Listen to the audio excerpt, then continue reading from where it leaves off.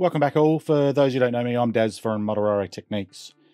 This week we're following on a little bit of a theme of using Arduino, JMRI and using the computer side of things. Now, what I look at doing is stepping you through on the breadboard how to make Dr. Geoff Bunza's DCC interface. I'll go through, step that through a component at a time and how it goes onto the breadboard, and then show you two different programs, how we can test a DCC signal. First of all, the DCC Monitor and the DCC Sniffer. Don't forget to subscribe, like, click that little bell icon to be notified of upcoming content, and also a big shout out to my Patreons out there. Every little bit helps. Link below. So enough of the waffle, let's get started. MRT Scale Prints, helping you to add realism to your model railway. We are producing craftsman quality prints in various scales, including HO, O and N scales. We are proudly Australian owned and operated. www.modelrailroadtechniques.com. So I've had a few people ask me about Dr. Geoff Bunza's DCC interface. So what I'm going to quickly do, I've got a breadboard here. I'll quickly R&D one up. I'll put one up for you, exactly show you how it's done. So I've got all my components across the top here. So the first thing we're going to look at doing is installing the 6N137 opto coupler. So to give you some sort of idea, obviously we've got two sides to it. You probably can't see that.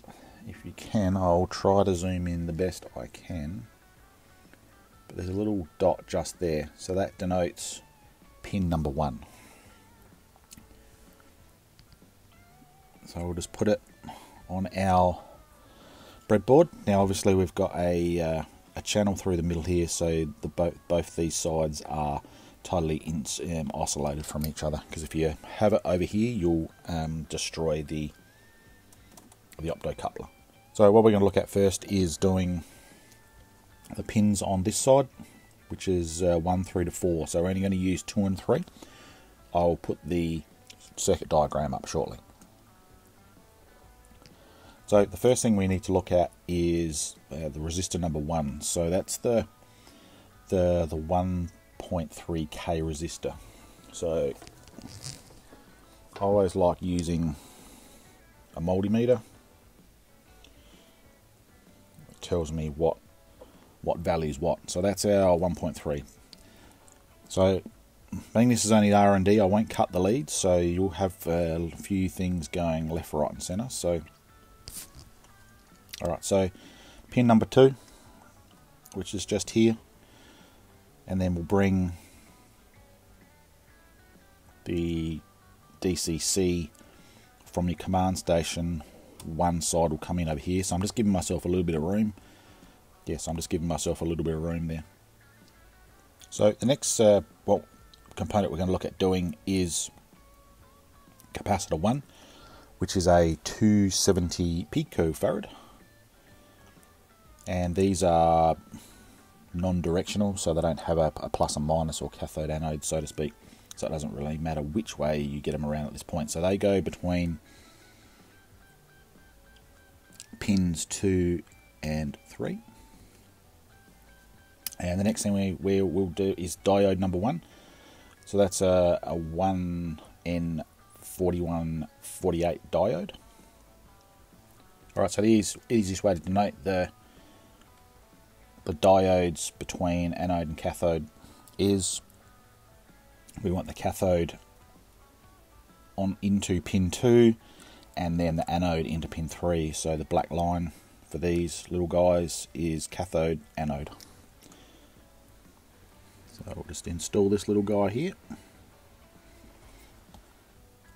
Okay, which I do.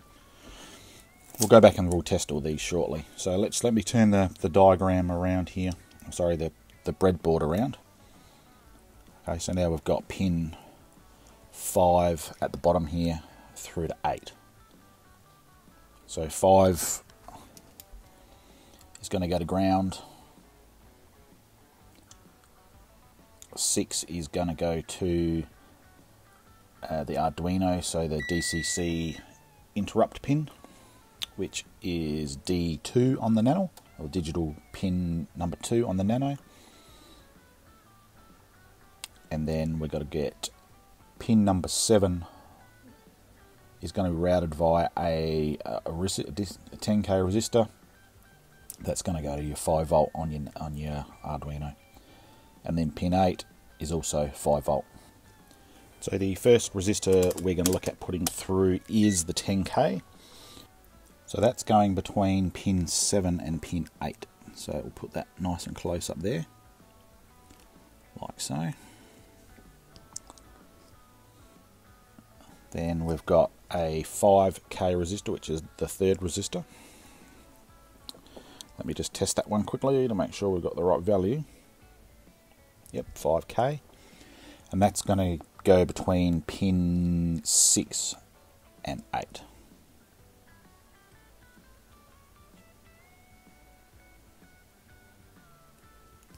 So the next thing we're going to look at is the last 2 capacitors. So we're going to look at capacitor number 2. So it's a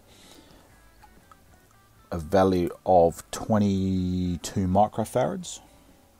So that's the little black cylindrical one that I'll put in shortly. Now, this version is cathode and nano specific, so we've got to get this around the right way. So just a quick little, for those you don't know, I'm learning with capacitors as well.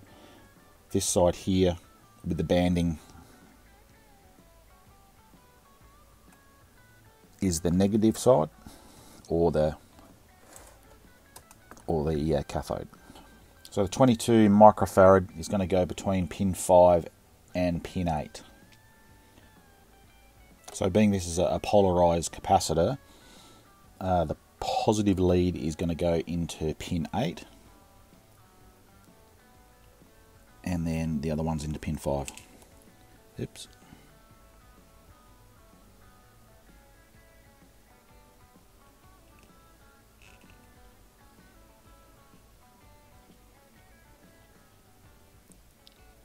Now, I'll put also a link below. I did in the last video, a link to Dr. Bunza's article on this, why all the components are all used.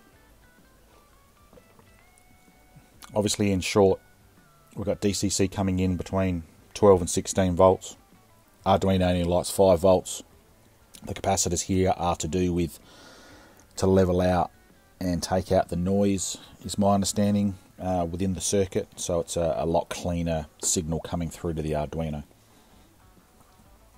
So the last capacitor, number 3, we're looking at a 0.1 microfarad.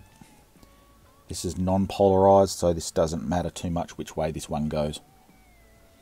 So in effect, it doesn't have a negative and positive. So this is between pin 5 and 8 as well. So what we've got here is a Arduino Nano with the expansion board that's on the underneath here. So the pins we're going to look at doing, and I'll show you how to connect this up very shortly. So the sketch that is loaded up onto this right now is a DCC monitor, and I'll put the link to that below.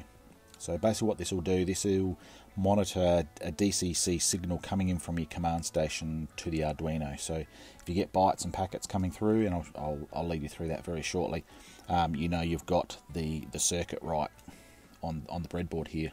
So for those of you, this is just a simple USB cable that comes in here. At this point in time, this is just supplying the power. So what we're going to look at doing, we're going to be using the 5 volt feed, which is up here, the red cable. Down on the bottom row, we're going to be using the ground cable here. And I spoke briefly before, the Nano uses a digital pin number 2 output as what they call a interrupt pin. So what I'll look at doing, so I've set up here, so we've got our circuit set up, so I've zoomed out a little bit. So we've got the plus and minus buses through here. So we've got, just to let you know, we've got pins 5 and 8 facing the bottom of the screen, or facing the Arduino here. So this furthest one here, the closest one on this side, will be pin number 5. So that's obviously going to be our negative. So we're just going to get a few little jumper cables. Now, just be mindful to get this step correct, because you can damage the optocoupler. So then the next one we're going to look at doing is the positive, the 5-volt feed. So that's going to feed 5 volts. So obviously on the other side, pin 8 is going to be our 5-volt feed. So we'll do that now. I run out of red cables, so I'll use a yellow one. So it's just a matter of putting that in on pin 8. And then the interrupt pin is pin 6. No, that's not the interrupt pin. So we've got on pin 5, we've got the ground or the negative, and then the interrupt pin on pin 6. What I'll do, I'll briefly go through all the componentry and how it sort of works very, very briefly. We'll go over to the DCC monitor, and I'll show you what that looks like to know that you got the correct DCC signal coming through. So I'll quickly show you all the componentry that I've got here. So we'll start over this side. This is the buck converter, which is going to convert our 12 volts plus DC to our DC++ EX command station. So obviously this has got an Arduino Mega on the bottom of it, and that only requires 9 volts. So I've just got that step down to 9 volts. So with that, we've got our DCC signal output to so we've got our DCC out of our command station. That's going to come into pins 2 and 3 on the optocoupler through the componentry. Then on this side, which is pins 5 through to 8, which is this side of the optocoupler, we've now got our 5-volt bus coming in via the Arduino to pin number 8. Then we've got the green cable here coming out of pin 6, which is the DCC out, or into the interrupt pin into the Arduino. So this is the Arduino Nano that I showed you before. And then we've got our ground, which will be going to pin number 5. So what we'll quickly do, we'll step over to the monitor and I'll show you how all that works. So currently we've got Arduino IDE open. So I'm not just going to show you how to bring it in, open it up, how to set it up. There's plenty of good videos out there how to use it. So this is not so much what this video is about, but this is the sketch, and I will link in the description below where I found it on a GitHub page. So it's a little bit convoluted getting to it, so it's just easier putting a link up that you can click on and go in and just copy and paste the sketch in. So obviously I've got my Arduino Nano hooked up to my USB COM port number 4, so yours might be different depending on your computer. So we're just going to go up to the top corner here, and it'll compile the sketch, and then it'll start uploading. So you'll get a sort of a feedback down the bottom here, uploading. You'll see some lights dancing around on the Arduino, and then you can see done uploading. So from there, it's got a part of the sketch that we'll do a print sequence, which is right here. So what that means is you can use the serial monitor. So there's a few different ways to get into the serial monitor. So there's a few different ways you can get to it. Just out of screen here, sorry I can't show you, there's a little like magnifying glass. That's one way of doing it, but we'll just quickly go into tools, serial monitor, and then it brings up the serial monitor. So what that's going to start doing very shortly, I'll open that right up. It's going to start going through. So right now, packet counts. We'll stop the auto scroll on that quickly, and we'll have a quick look at one of these down the bottom here. So currently the DCC command station is off, so nothing's going through the interface here. So I've got no packets, got no preambles. So I'll go through now. I'll just quickly turn that on. So I've just turned on the DCC EX, sorry, plus EX, and now you can see it's totally different. So now we've got 309 packet count. We've got a preamble 25, and we got some obviously code, binary code that's flicking up there, so that we now know that the interface is working correctly and we're getting DCC through into the Arduino. So let's turn it off again quickly. It'll do a few counts, and you can see it comes back to Now the DCC, there's no DCC signal coming through. I'll turn it back on. I'll clear the output so it's just a bit easier to see. Now you can see our decoder, or our interface back on. Now if I was to start going into and start pushing some functions, whether it's a turnout function or the like, you'll see these numbers will start changing. So not really understanding obviously exactly how this all works from a DCC point of view, but it's obviously a very good recce reddener just to see whether your DCC signal is coming through. So the next part of this video, we're going to look at a DCC sniffer. So this is, or an analyzer. So this goes in just a little bit further into fault finding and the like. I'm still learning what all the code and all that means, but this is obviously a next. Then you can look at individual items. You can look at individual modules, locomotives come up on the screen just to see what they're doing when you're going through functions and the like. So I'll put a link to this below, but it's off one Rudy Boer, which is a European gentleman. It's his sketch along with Robin McKay. It's obviously a little bit older. However, it's quite a good sketch, and it's got a little bit more versatility built into it since Rudy did his video quite a number of years ago now. So I'll go through so this sketch is already loaded up to an Arduino, so I won't actually show that process again because we did that with a DCC monitor. So we still use the Dr. Bunza's DCC interface with this to bring the DC signal across. So same thing, we need to bring up a serial monitor, but be mindful that we need to put the serial mod on a baud rate of 38,400. So we'll go into bring up the serial monitor again, if it'll let me do it. All right, so got our baud rate down the bottom here. So right now it's not doing anything because I don't actually have the DCC on. So we'll just quickly go and turn that on. So now it's gone into idle, and it'll just sit there ticking away until we actually put something or put an input into it. So this is where it's a little bit different from the monitor. So the monitor will show that the DCC coming through, but now I'll bring this across. Now this is a very, very simple panel that I made up in JMRI with a whole lot of switches. So these all represent DCC decoder addresses of 1, 2, 3, 4, 5, 6, 7, 8 through to 11 here.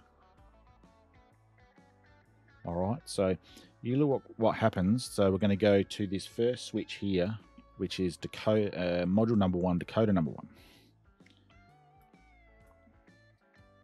So I'll just turn off that auto scroll for a sec. So we'll see that accessory decoder number 1, which is this one here.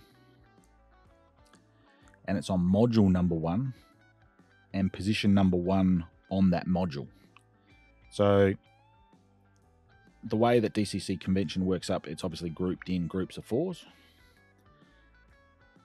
So if I was to go to, obviously we'll just go through that. Obviously then I've turned that particular one on. So you look what happens if I go to, now it's off. So the same decoder. So if I then to go to number 2. So we're going to address number 2. It's 1 of 1. So module number 1, position number 1 on that decoder, and it's currently off. So let me go over to, we'll go over to number 5 here, and you look what happens with number 5. So we're number 5 and module number 2, position number 0, and it's obviously, we've turned it off. So this little one here, this number in between these ones, and if I was to do that again. So this little number here is to do with pulsing, which apparently from the solenoid, so if you're using solenoid motors point of view, that's what they like to see. So if I was to go in the very last one, just let me clear that off because obviously we're getting a lot of numbers coming up here. We'll get the very last one. So that's going to be address number 11,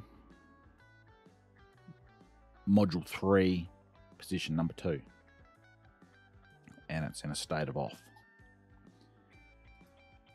So what we'll quickly do, we will go across to the locomotive side of things within WeThrottle, and I'll show you what the locomotives do.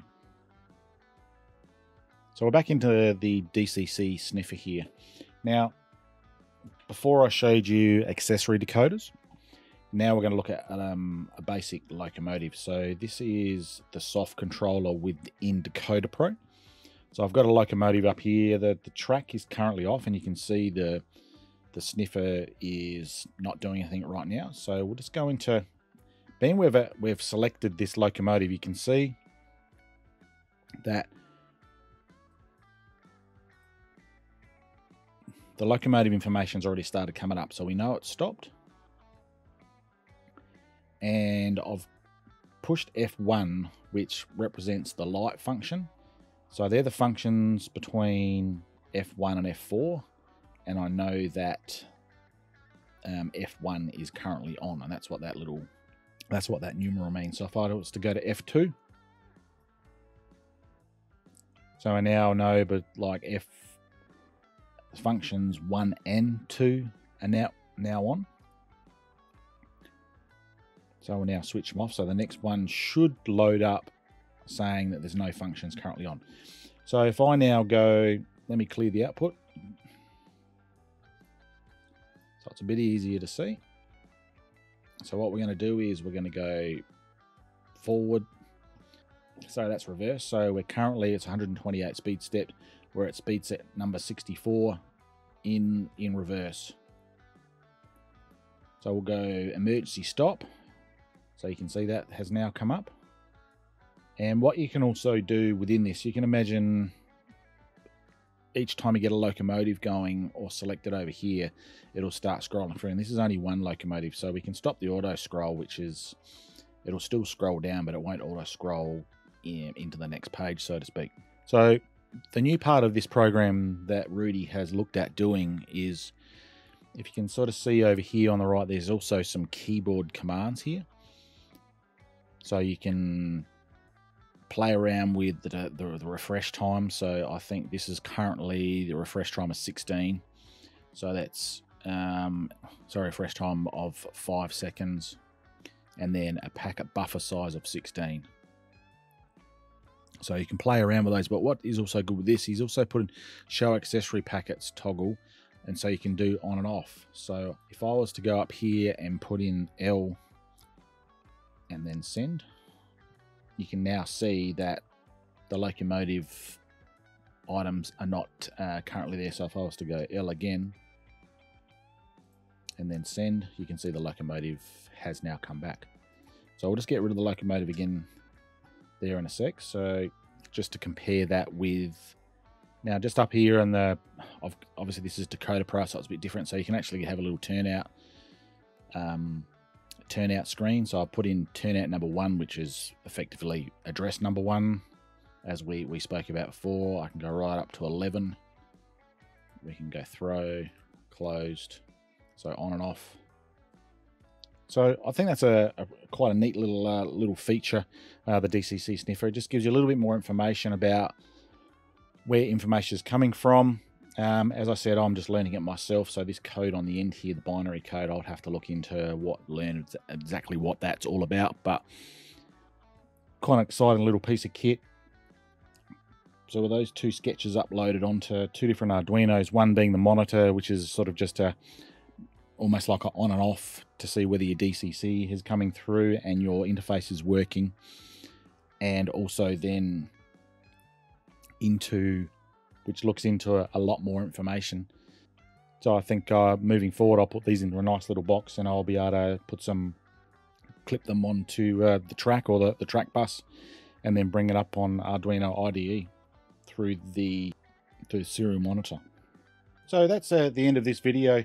So obviously we've stepped through using, or how to build the Dr. Bunza's DCC interface on the breadboard.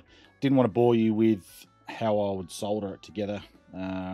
All I did was you can actually get R&D circuit boards that are structured exactly the same as a breadboard, so that's what I ended up doing.